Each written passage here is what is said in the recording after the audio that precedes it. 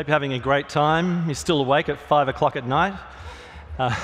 My name is Alex Danilo. I do a lot of work on the web. I've been doing web stuff for a couple of decades, I suppose. I actually edited the HTML spec at W3C, and I'm very excited about WebAssembly. So even though I love JavaScript as much as I'm sure most of you do, I have to confess I'm a real performance freak, so I love native code just as much. The beauty about WebAssembly is that it lets developers compile from C and C++ or other statically typed languages into a format that we can load into a web browser. It lets you build high-performant web apps, and that's what we're going to kind of go through today, what it's about, how it works. OK, so why? Why do we even have WebAssembly? I can tell you're probably wondering that's why you're at this session. The thing about JavaScript is because it's a dynamically typed language, there's a limit to how far you can push optimization. So over the past few years, V8 and SpiderMonkey and all the other JavaScript engines have done amazing things to push the envelope of performance. But at some point, you hit a kind of brick wall where you get smaller and smaller improvements, and we look for another way to get high performance on the web. When we also think about progressive web apps, there's a session going on about progressive web apps in parallel with me. That's the other Alex. One of us is the evil one. But when you think about progressive web apps as a kind of switch towards a native app-like experience, it's about better UI, it's about higher performance. One of the bottlenecks is the JavaScript. Right? So are there any normal native app developers in the crowd? Can I have a little show of hands, maybe? One or two? Not too many. Well, one of the things is that there are lots of app developers out in the world, many millions of them. And they write in C and C++.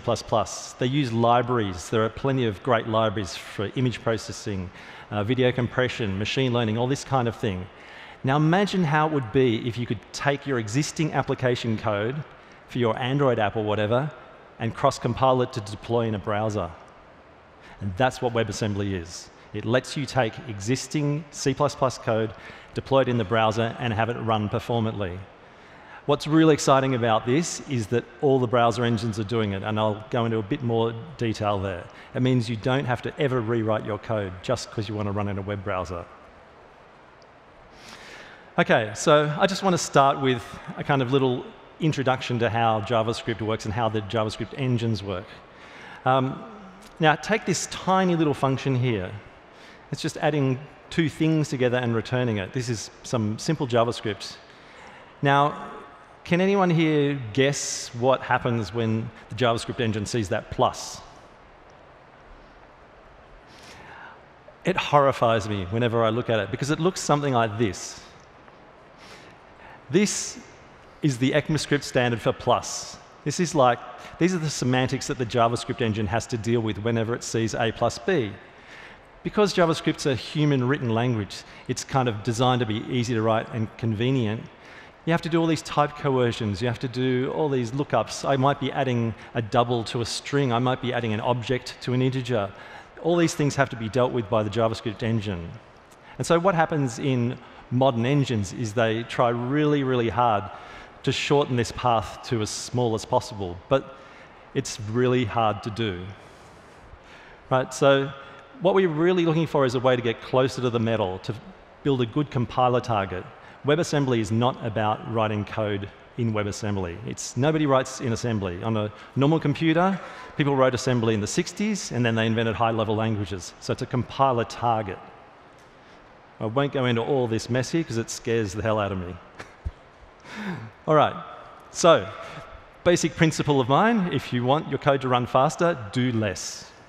It's very obvious, very simple, but when it comes down to it, what I would like, ultimately, is to write A plus B in my code and have the plus convert to a single CPU instruction. That's the ultimate aim. That gives you the limit of optimization, and that's what WebAssembly can do.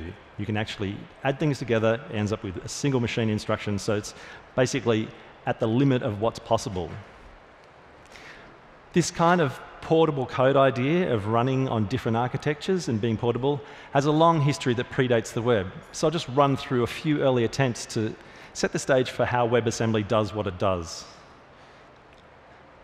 So way back in the 1970s, we had a thing called P code.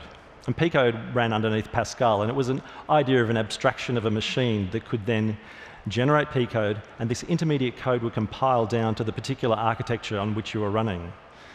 Fast forward a few years later, we ended up with bytecode like the Java virtual machine, or the .NET runtime, which was a great example of a multi-language intermediate format. If you look around in the Google Play Store, for example, we've actually done a lot of analysis of native apps that are actually in the store. If you look at like the top 1,000 apps, the vast majority of them are using the native development kit, or the NDK. So they're compiling from C++. The majority of their app logic is in C++. They're not using very much Java at all. So this is a bit of a telltale where we should try and support C++ on the web to get higher performance. And the reason these people on Android are doing this is for performance. But these kind of devices with installed apps are a closed system, and what we have is the open web. And so that brings a whole new set of challenges like security and privacy. There were plenty of previous attempts to run native code in the browser, and I'll kind of run through them for you because it gives you a good idea about where we're coming from, and also show you how V8 works to integrate WebAssembly inside it, and what you can do with it as well. OK, so current WebAssembly, as it stands today, runs at 1.2 times the speed of native code, which is an astonishing number when you think about it. This is a format that is compiled into a sandbox-safe environment, runs within a whole lot of constraints to make sure it has no security vulnerabilities or is very hardened against them, and yet it's only a small slowdown compared to true native code. This is probably like 2 weeks of Moore's law in the evolution of computers. Now, the teams are working really, really hard to speed that up a little bit more, but the most important point I want to get home to you right now is that this is not one browser. All the 4 browser engines have done this, and they are seeing very similar execution times. And so this is really exciting. But anyway, before we go into the details, what did we learn from the past that got us to where we are? Well, many years ago, the only way to get high performance on the web was with plugins. Okay, we had lots of plugins for different things. We had Flash with its JIT. We also had Java with its virtual machine and its JIT as well, and the hotspot optimizer. There were lots of things like that. Plugins were great in their day. However, plugins aren't very good for today. And the reason is that even when we put a plugin into a sandbox environment, we still cop security holes. It's just really hard to control. The other thing is that plugins just do not play nicely with the web APIs. Right, we have lots of web APIs. We have, motion detection. We have, stuff you can do with a camera. There's a lot of web APIs that are native to the browser, but you can't get at them from the plugins. Right, so there's kind of this disjoint model that doesn't work very well. But I think the single most important reason plugins aren't a great idea for the modern web is these things. Right? They just don't run on mobile. And so it's very hard to give your users a performant experience from a plugin that doesn't exist. And on top of that, people have to install plugins. And so you're not actually using the browser out of the box. You have to do a whole lot of extra work just to use it. So that was a very early thing. And then we moved on later to this thing that we at Google built called Native Client.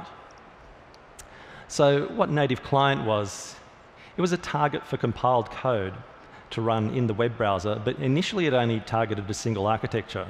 So it was a sandboxed compiler target, so it was safer than proper native code, ran pretty fast, but again it had the limitations that it didn't talk to other web APIs, so it really didn't work with your DOM objects, and also it only ran in Chrome, which is one browser. We tried for a few years to evolve this. We developed Portable Native Client. If you remember Portable Native Client, that actually let you target an intermediate code that could be compiled on the client side to a number of different architectures. But that opens up its own set of problems, because once you have the compiler in the browser, then that compiler could be vulnerable to security holes, and so you have to put the compiler itself into a sandbox. So it was an incredibly complex architecture, and none of the other browsers wanted to do it because it was just too difficult. So along came a few smart guys over at Mozilla with a research project initially that's called asm.js. It was a very interesting thing. The early evolution of asm.js, it was running incredibly slow as a proof of concept. But over the years, they refined this to be a really great way to create a compiler target that was compatible with plain JavaScript. So what asm.js does is it takes C++, compiles it down into a tiny, tiny subset of JavaScript that contains a bunch of annotations. And then the JavaScript engines attempt to compile that into fast native code. However, one of the limitations of asm.js is that the different JavaScript engines all ran with different performance. And so you couldn't rely on a cross-browser performance story. So let's just see how asm.js and WebAssembly differ in the real world. So let's have a look. This here is an example of an asm.js piece of output. So if you compiled your C++ code, you might get this. And so this first line of the function, x equals x or 0, that's a hint telling the JavaScript engine that that is an integer. So that can help the just-in-time compiler to generate machine code for an integer because it's explicitly annotated. But to understand why WebAssembly is a better model than this, or a faster model, we have to look at how a JavaScript engine works and what it does when it sees this. So within V8, any JavaScript program you write, this is kind of the first thing that happens. Okay? On the left, we have some JavaScript source containing a bunch of JavaScript functions. The first thing we need to do is parse it. So that converts all the strings and things or whatever in the source code into tokens and generates this thing that's called an abstract syntax tree. Now, the abstract syntax tree is an in-memory representation of the logic of your program. So here we have an if, then else thing drawn up as a tree. So once you've generated this internal representation, you then, at least in V8, go straight to machine code. You basically walk the tree, spit out machine code, and there you have your compiled function.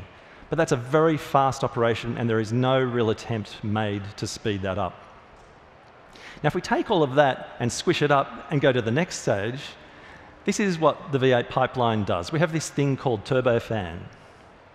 And so what happens is that the steps in the beginning there, to the left, where the first kind of red blob is with the unoptimized code, while your JavaScript application is running, there's a lot of code inside V8, and all the other engines do similar things, looking at what's running slow, looking at the hot functions, going, oh, this one's bad. And when we identify slow functions, we then re-optimize them. So we push them through this back end here, which is an optimized JIT that creates much faster code for those functions that are chewing all your CPU. But the one thing I really want to emphasize here is that this action of analyzing the code and then deciding what to optimize, that all costs CPU cycles. And that means uses battery on a mobile device. So in the asm.js case, it comes in through the parse stage. So all the work of parsing, generating the abstract syntax tree, generating the code, realizing it's hot, re-optimizing it, is all CPU cycles that you don't really need to burn. Because if you use WebAssembly, it hooks in like this. So what happens is that the WebAssembly has already gone through optimization during the compile phase. There is no parse as such. Right, so we've seen with loading large asm.js programs, there can be 10 or 12 seconds of load time for a reasonably sized application. So you eliminate that parse time. And what you actually have is optimized binary that can hook directly into the JIT backend, which will generate the machine code. And all the optimizations have already pretty much been done by the compiler at the front end. So this particular picture within V8 shows that what happens is when you load the JavaScript engine and load the WebAssembly module, we can compile the whole thing in one hit, and we're ready to go, and everything runs at full speed. Some other JavaScript engines, like Chakra in Edge, they take a different approach. And what they do is they lazy compile. So they actually leave the module in memory, and the first time a function is called, they compile it at that point. So they're kind of trading ahead of time compile delay with kind of small hiccups on the way. Anyhow, moving on. I'll just kind of try and explain WebAssembly as a concept now. So what actually is it? And the one thing I've been asked multiple times in the last few days is, does this mean we don't have to write JavaScript anymore? And the answer is no, right? It's a complement to JavaScript. It's a way for people to take C++ or C or Rust code or any other statically typed language and compile it down to a module that you can call from JavaScript. So they work together, right?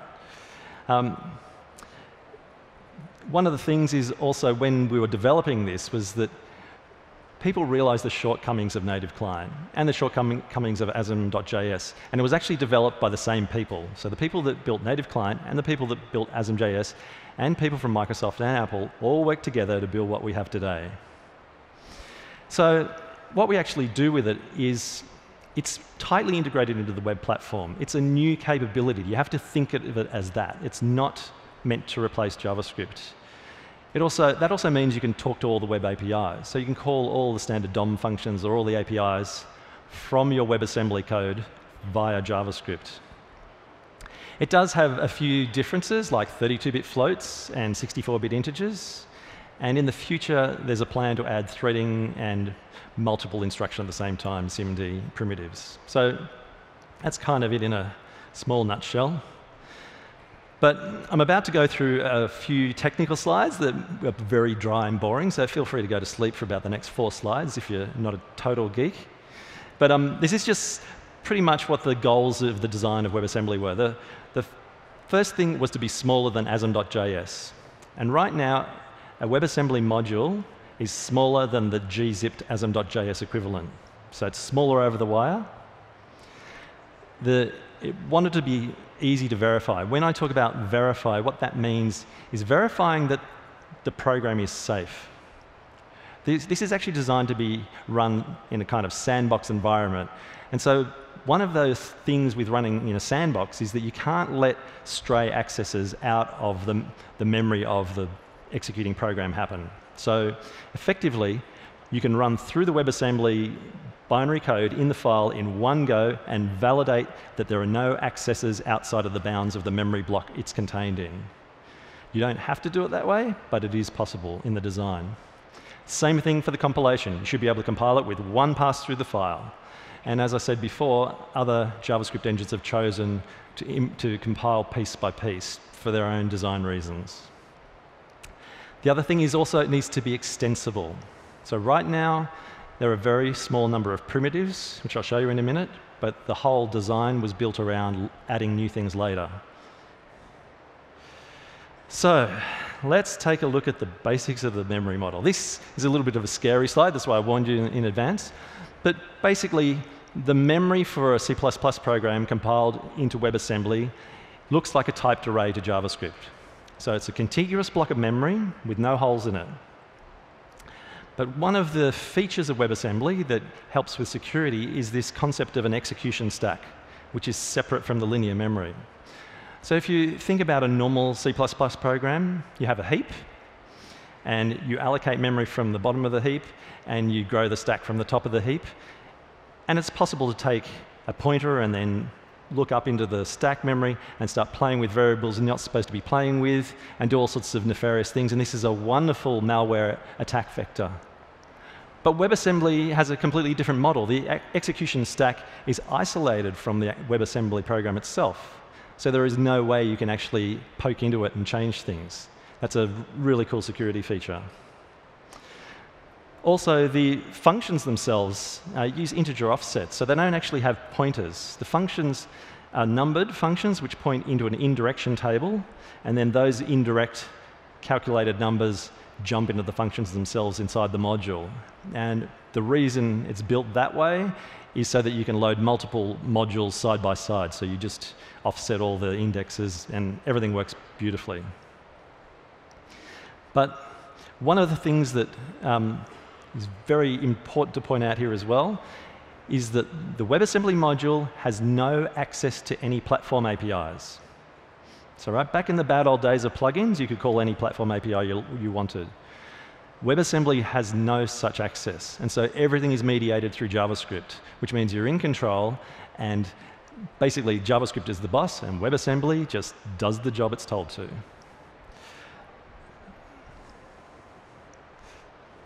I think someone missed my click. All right, so here's what we look at the memory when we compile. Since there is no direct addressing, all the pointer addresses can be bounds checked. So what that means is that you don't actually have a big address, a number. You have an offset. And since we know that the block of memory the WebAssembly module is running in is this big, we can very quickly check that that number falls in that range to guarantee that we're not outside our memory block. That also means that that check is cheap. Right? When jumping into a function, to do that little bounds check is really, really trivial. And also, one of the other features of this is at the moment, WebAssembly is a 32-bit address space. So if you're running on a 64-bit device, what you can actually do is load the WebAssembly module into RAM, into memory, put 2 hardware guards on each set of the 32-bit address space, and if anything was possibly going to escape the 32-bit address space, would trigger a hardware exception, which means you get that safety at 0 runtime costs, which is a fantastic, fantastic ability. OK, so this is pretty much WebAssembly in a nutshell. This is all we have. One page, one slide. So quickly run through what's there. So we have voids, 32 and 64-bit integers, 32 and 64-bit floating points. As I pointed out before, the 64-bit integers are a great thing for C++. Lots of C++ programs use this. It's not available in JavaScript. The functions are in a big table. Everything's bound statically. I've talked about the indirection for the calling.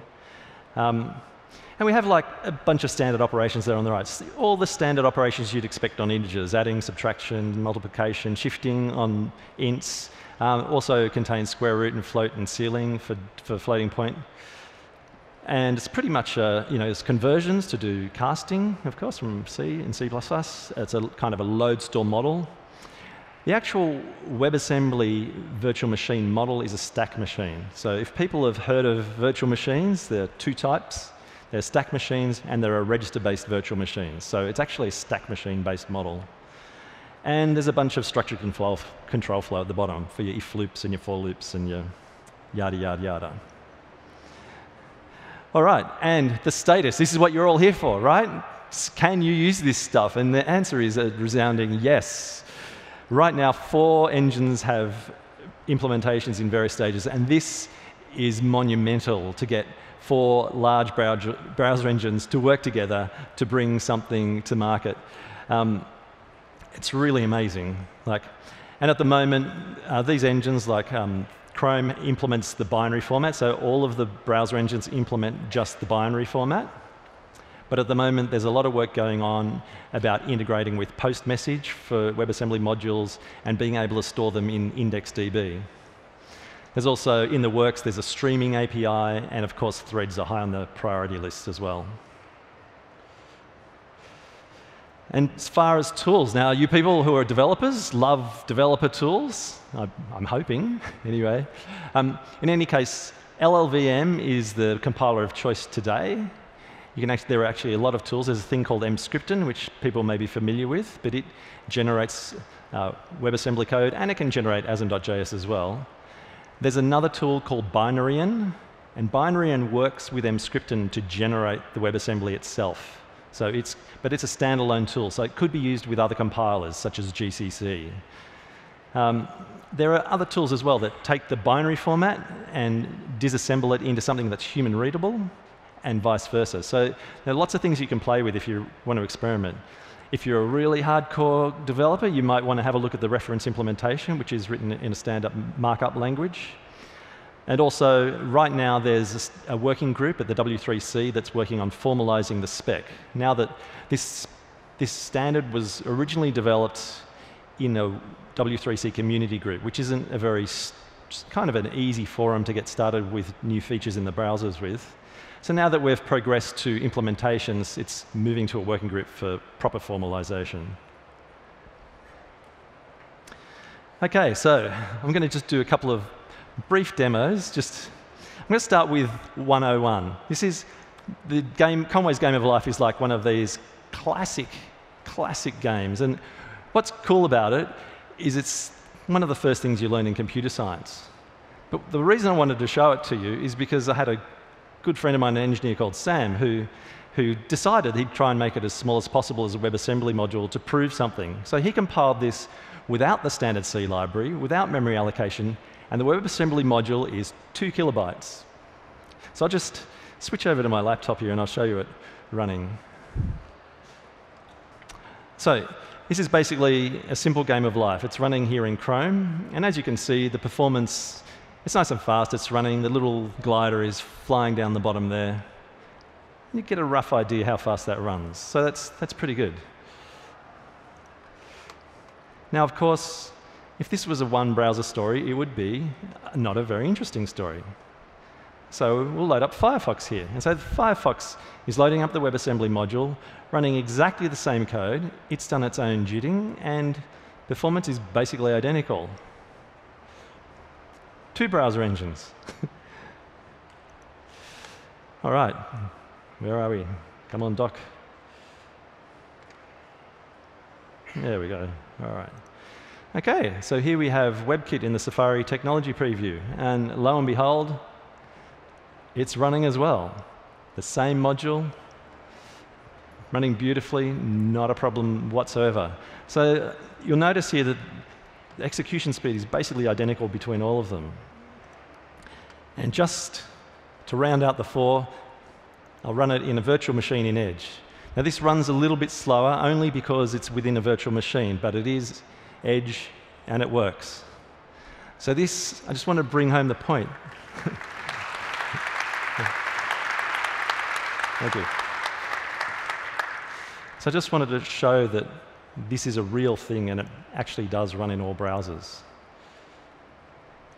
OK, so can we just switch back to the slide for 1 sec? Back. All right, so this is another demo. This is another Classics Computer Science 101, which is a Mandelbrot set. So I literally was modifying this code on the plane on the way over here, and a friend of mine wrote the original, in fact. But the reason I bring this one up is because this is your perfect example of something that uses an incredibly large amount of floating point, and it's the perfect candidate for a WebAssembly module. This is actually in C++. It's bigger. Can we switch the laptop again, please? And so this is, your classic Mandelbrot. But what I'll do is I'll just click through and start zooming in on it to give you an idea how fast the computation is. I mean, that is calculating 4 million pixels every time I click the mouse. And this is how fast I can run it using WebAssembly. It would be nice to compare to JavaScript, but in any case, if anyone's played with this kind of stuff before, they would understand. That looks like an interesting spot. Let's have a look. Just for fun. There you go. All right, we'll switch back to the slides again. All right, and I've one more little demo for you, and this is fantastic. This is a wonderful open source community project. It's by someone whose GitHub name is Shamadi, and it's called WebDSP. And what this actually is a video editor in the browser. So rather than showing you little toy things, this will kind of showcase what you can really do with WebAssembly. So can we hit the laptop again, please? So what this is like live video. We'll just play it in the browser. Now, on the right-hand side, it has these nice little graphs that show JavaScript implementation versus the WebAssembly. Right now, we're just playing the video. But if we put on a grayscale effect, say, once the graphs catch up, you see we're pulling 63 frames a second with WebAssembly and only 4 using JavaScript. So this is amazing. It has a whole lot of little effects. So he is doing like edge detection. So these are like convolutions and things. This is all running in a WebAssembly module, which is quite amazing. And to prove it's not a CAN demo, we can actually switch to the webcam. Hello, Google I/O. How is everyone? So I can do horrible things to myself. I can invert the color, make myself look really strange, look like bacteria. Sunset's not very interesting. You can do like kind of edge detection. And here, so if we're looking at this, the frame rates, you can see that's a lot more taxing on the CPU, but we're still pulling 58 frames a second with WebAssembly versus 5 with JavaScript. Or I could even turn myself into an alien. People of Earth, we come from the planet WASM to help you with performance. Ah, fantastic. All right, back to the slides.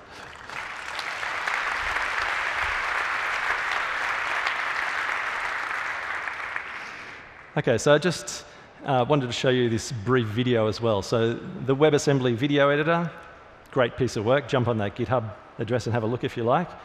Also, we have an open source project at Google which is all about compressing 3D point meshes. So it's a great thing to use with WebGL and stuff like that. And the team that was building it have done a whole lot of benchmarking. And so what you're seeing at the top is their WebAssembly code compiled, and the bottom is asm.js. So it's not JavaScript, it's asm.js. And the whole point of showing you this is that this is actually quite a really intense compute thing, like really amazing compression. And WebAssembly decodes the model in 12 seconds, but asm.js takes 18 seconds. So the whole point of this is that WebAssembly runs in 2/3 of the time of the equivalent asm.js. And so WebAssembly is kind of an improvement on top of asm.js. And this is just the runtime. The actual parse time for asm.js is not counted here, and that's much, much higher. All right, so I guess enough of my talking and demoing. I guess you'll probably want to work out how you can build a WebAssembly module for your application. And if you want to get set up on your development machine, one thing is that the Mandelbrot demo and the Game of Life demo are both available over in the Code Lab area. So if you want to get started straight away while you're here at Google I/O, you can go straight over there and have a go. Otherwise, when you get home, you can get it set up on your own machine. So right now, the LLVM compiler from the Emscripten repository is your best friend, as I say. So if you visit this link, basically download the compilers, build the tool chain. Once you've installed it and built it all, you probably want to do something with the C++ code and build your own WebAssembly module. And so once you've done this, it's pretty easy. Here are 2 command lines, one to build a C file and one to build a C++ file. It's as easy as that. It's all you have to do. The -s, wasm equals 1 in the command line there, that is the thing that tells Emscripten to generate WebAssembly modules. Now, the output of this will be 2 files. It will be hello.js and it will hello.wasm. So hello.js contains all the glue code to call your module. So it makes it all very simple. And I'll show you how you call your module. So here is like what you put inside your C++ code, something like this. If you want to pass data in and out, you can use a thing called embind. In this case, we're exporting a function called myFunction.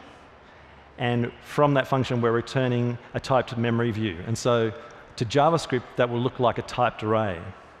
Now, the beauty of this is that when you pass the memory from C++ back into JavaScript land, there's no copying. The typed array is mapped directly to the WebAssembly module heap memory. So there's no copying. It's just a direct access. It's a reference. So inside your actual HTML file, you'll put a bit of script like this. So hello.js contains the magical glue logic. And it also creates a thing called module. And so when you're calling your function, you go module.myFunction. In this case, I pass in the width and height. And that data variable is returned the typed array reference that I can work with. Of course, you might want to do the opposite. Because, of course, this is part of the web platform. And one of the beauties of WebAssembly is that you can interact with all of the web APIs that already exist. So here's a fairly simple example using emasm, which is literally a chunk of JavaScript that gets called from the C++ code. You can also directly map your C++ classes to JavaScript objects. And you can even import JavaScript function names into the C++ code. It just requires a little bit more boilerplate code, but that's perfectly possible. So there are a bunch of really cool resources here. If you want to follow up a little bit more, the main site is webassembly.org, which contains the tools, documentation, examples, lots of stuff, some great demos.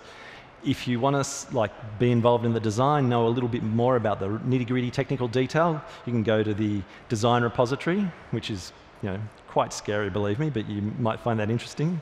And if you want to get involved with it, you can get involved with the community, because the community is where it was originally developed, and it's a friendly environment. You can go in and ask questions and get answers, or make suggestions for future changes. In any case, when you first build yourself a nice WebAssembly module and you import it into your app, whether it's a progressive web app or not, if it's a progressive web app and it starts running really fast, you know what your users are going to say to you? I can't believe that's not a native app. Anyway, with that, I'll open the floor for a few questions, and thank you.